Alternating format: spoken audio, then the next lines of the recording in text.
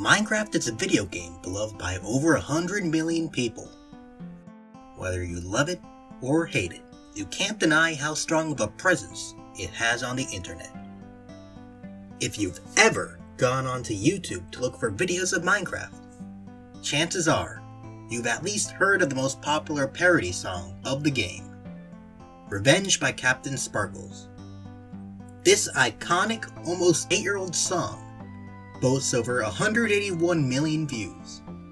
If you ask any Minecraft player to name all the parody songs they've ever heard of, and assuming they actually know the answer, this song would be in a significant number of those lists. Another video on YouTube, you would expect it to follow the typical course of a video. Most videos get barely any viewership throughout their entire histories.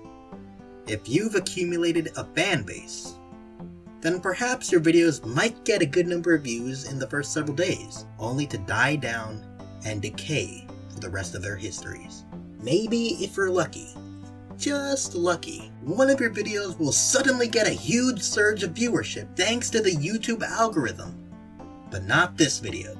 As a matter of fact, just recently, Revenge hit the #1 spot on Genius. Some people might be surprised. Why in the world would some old video game parody song be higher up the list than Old Town Road and Bohemian Rhapsody? To that, I say good question. Today, we'll be answering it by taking a look at just how Revenge got popular and why it stays iconic to this day. Without any further ado, let's take a look at why Revenge is so popular today.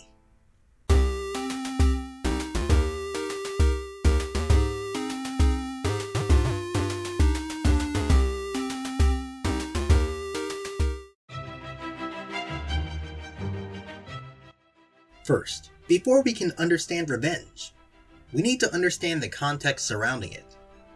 In 2011, there was a Minecraft YouTuber who uploaded on a regular basis, called CaptainSparklez. He began as a Call of Duty Black Ops YouTuber, but now he was a fully fledged Minecraft YouTuber. Unfortunately, I can't find anything definitive as to when he began growing rapidly, but he was clearly well off by the end of June of that year. CaptainSparklez' TNT was uploaded on February 26, 2011. It was a parody to Tayo Cruz's Dynamite. This was during a time when Dynamite was widely popular. We can see through Google Trends that during the time of the parody's upload, while Dynamite was falling from its cultural peak, it still had a significant chunk of its popularity. With his great timing, CaptainSparklez was able to capitalize on Dynamite's popularity and create a parody song that was also popular.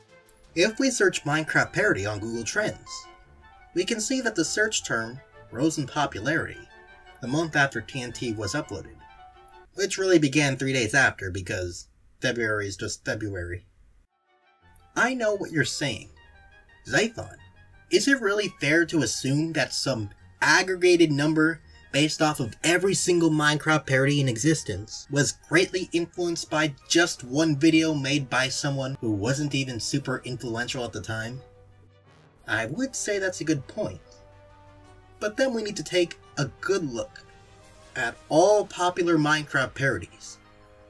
Of every single Minecraft parody on YouTube that has over 1 million views, none of them were made before TNT. In fact, I personally believe TNT was the single video that kickstarted the concept of Minecraft parodies we know today. This first of its kind parody music video set a precedent in the Minecraft community. While TNT was certainly an influential video in the genre, it would go on to influence another video we all know and love. CaptainSparklez had a popular Minecraft parody song. How cool was that? On YouTube, and I guess this applies to business in general, it's always a great idea to follow up a popular video with a somewhat similar one. In this case, CaptainSparklez decided that he would follow up on his popular parody song with another parody. On August 19, 2011, CaptainSparklez released a parody song we all know as Revenge. This song was a big group effort. CaptainSparklez did a lot of the work, including animation, set design, writing the lyrics, post-production aspects, and the vocals for the rap segment. The main vocalist was Tryhard Ninja.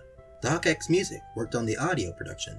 Last but not least, Bootstrap Buckaroo helped with rigging, creating the character models, and being helpful in general. There is no denying that this video blew up not too long after it was released. As we can see from Google Trends, the amount of searches for Minecraft parody more than doubled from the month before the release of Revenge. I know it may be a bit of a stretch to again assume that one Minecraft parody by CaptainSparklez caused the whole genre's popularity to rise, but there's again evidence to back up my point. First off, the only Minecraft parody with over 1 million views that was made before Revenge was TNT. We can also look at CaptainSparklez channel stats. On the day of uploading Revenge, he had a surge in new subscribers.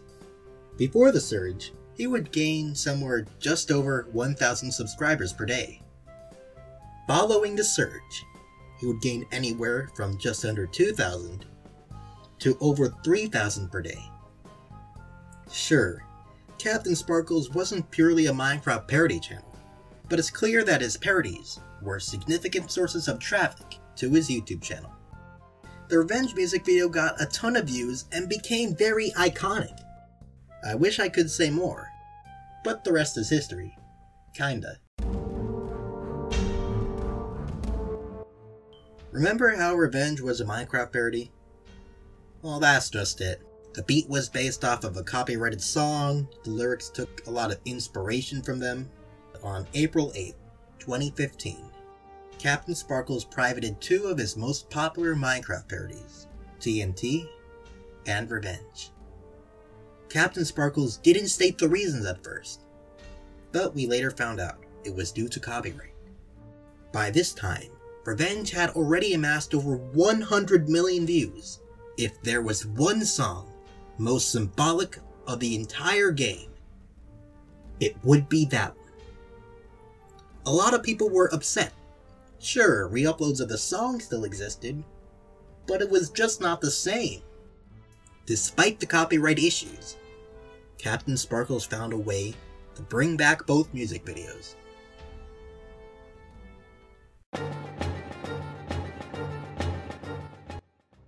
In January 2016, CaptainSparklez made Revenge public again, after over half a year of being private. The most popular Minecraft parody was back, or was it?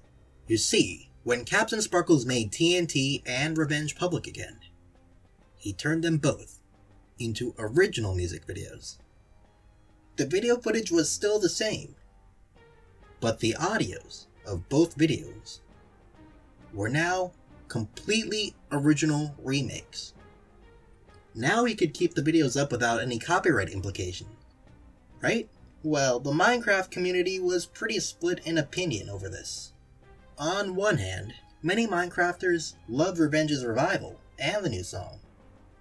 On the other, people were upset that now the video wasn't the original they'd grown to love. It just wasn't the same. Fortunately, the music videos eventually reverted back into their original forms. Now the videos were truly revived.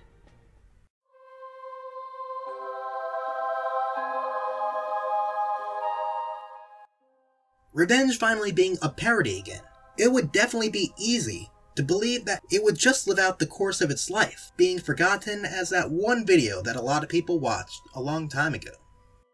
That couldn't be further from the truth. In 2019 thus far, Minecraft has been seeing a resurgence in popularity. Everything Minecraft related is now becoming popular again in 2019 fashion. Because Revenge was so influential to the Minecraft community as a whole, the parody has also been seeing a resurgence. Revenge has been some sort of meme, In a February 20th video made by Grande, the parody's famous first words, "Creeper aw man," replaced creeper noises. While Grande wasn't the first person to make a revenge-related joke, after all, they existed for quite a while, he was certainly one of the people who helped repopularize it. Revenge did not become a full-blown meme following this video, but perhaps it planted some sort of seed, and actually, Revenge didn't become popular again until this month, July. Now let's take a look at how Revenge stands today. Recently, a lot of videos have been getting attention where people on Discord try to have chains of the song's lyrics and just end up failing badly. Several days ago, CaptainSparklez announced that his parody song was number 13 on the Genius lyric charts. 3 days later, it became first, above all other popular songs, including Bohemian Rhapsody and Old Town Road. Even on Google Trends, we can see that Revenge's popularity is steadily rising, already at 40% of its peak popularity. Even today, the day of recording the audio, PewDiePie made a meme review that includes the meme. That is to say, this once popular song is now popular again.